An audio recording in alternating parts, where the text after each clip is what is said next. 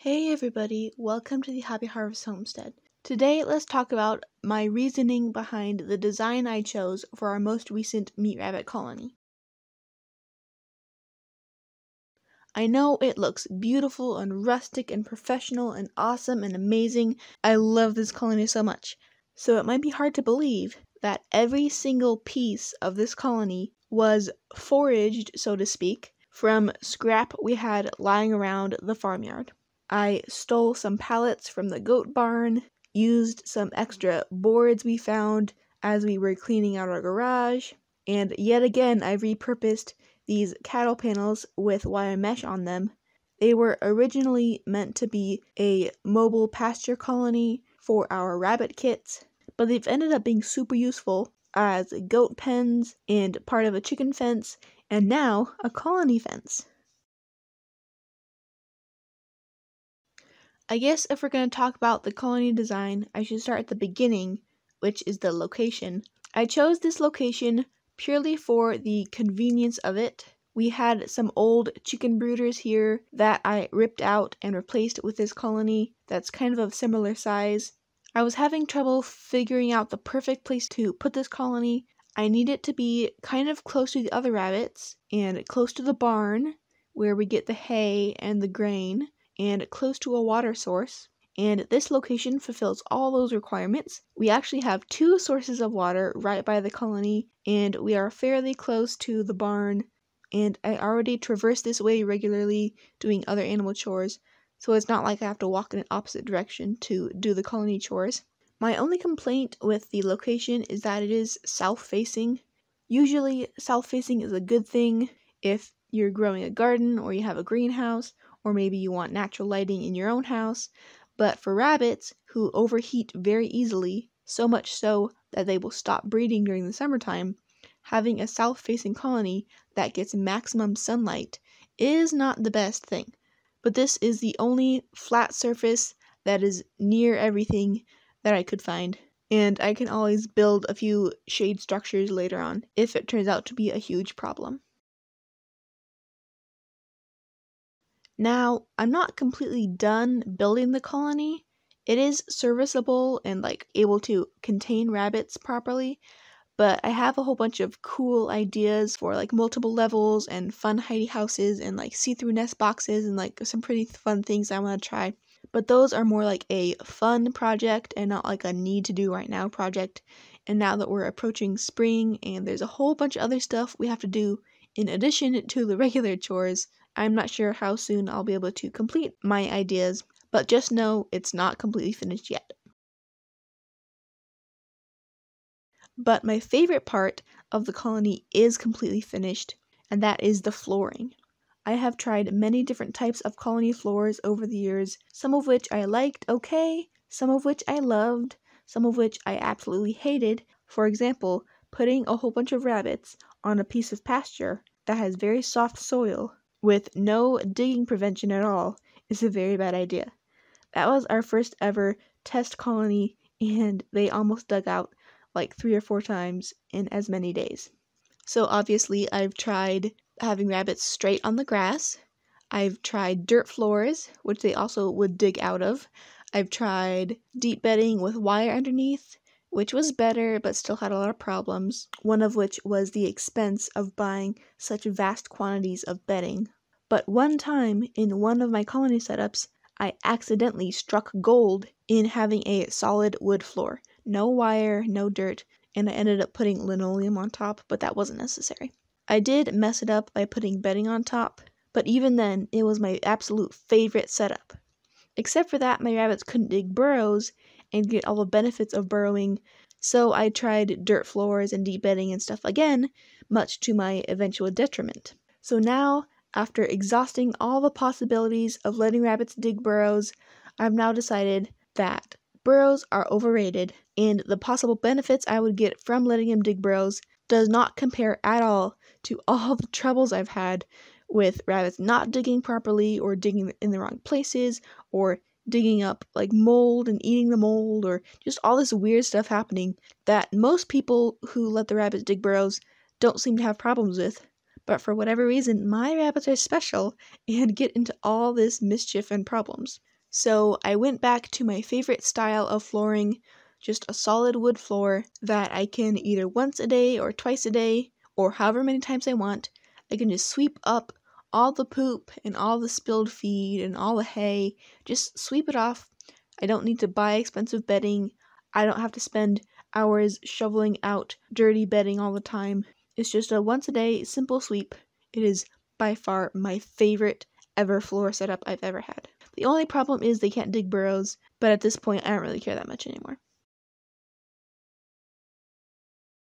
Now, the floor was very intentional. I did have other options when I was foraging around for materials. I could have done a wire floor with bedding, but I chose not to. But the wire walls were pure happenstance. We do have other materials like pallets or stuff I could have used, but these wire walls were the easiest option I had, and I actually have ended up liking them a whole lot. The wire walls are super great because you can get so much airflow in with the rabbits. The place we had all our other colonies, which was the barn, it had pretty good airflow, but it wasn't like complete. Especially in the summertime, it'd get really hot.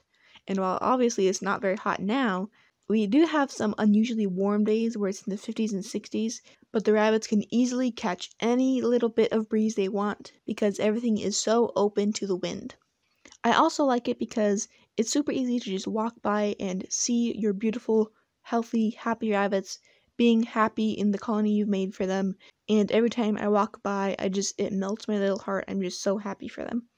But with the vast potential for airflow, there's also vast potential for not only a lot of sunlight, but also rain and snow and super windy days where it's cold and windy, which can all cause a lot of problems. And as you can see, my way for remedying that is to provide them with lots of hidey houses and nest boxes. Again, this isn't my final design, and things are definitely going to change and improve, but for now, this is working really well. We have nest boxes with bedding in the bottom, to absorb the pee and poo that they inevitably will produce. Then we have other totes and tubs that don't have a bottom that I can just lift up and sweep underneath. We have big ones for rabbits to snuggle in if it's cold, but we have a wide variety of different ones so that if someone is being picked on and they don't want to be with a mean rabbit, they can hide by themselves. And I've made sure to place all of these hidey houses strategically so they are away from the walls so that no rabbit can use a hidey house as a stepping stool to jump out of the colony. I do plan on eventually adding more wire to the top so that jumping out is less of an issue, but for now I just have to be extra vigilant.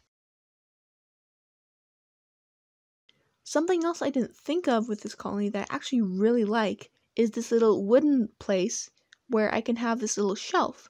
All the time I find myself being outside the colony and I'll just set, a water jug on the shelf, and then I have both hands free to open the door and then close the door. Then I can just reach over again and pour the water or something like that. In my previous colonies, I didn't have a shelf of any sort, and I would always be carrying something bulky or heavy in one hand and then trying to maneuver the door open and close with the other hand, and it was a lot harder than just having this nice little shelf where you can deposit your load and have both hands free to open and close the doors, especially when all the rabbits run up to you and try to squeeze between your legs and escape as you open the door.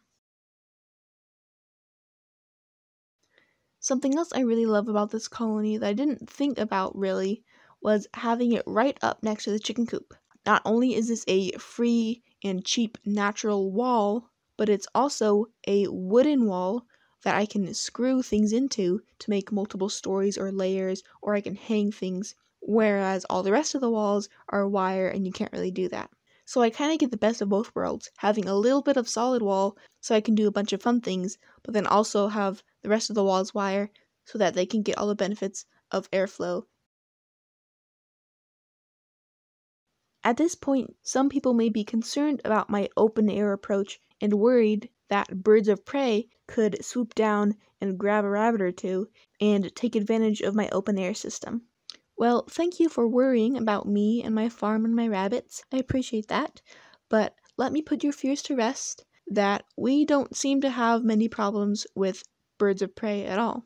We used to free range our chickens for a long while, and I've had open air colonies before with our pasture pen and things like that, and I'm not sure if it's because we're far away from the woods, or we are close to a big structure like the barn, or if our goats and dogs scare them away, or we are just blessed by Providence. But we have never had an issue with aerial predators, and I don't really expect all of a sudden to have a problem now.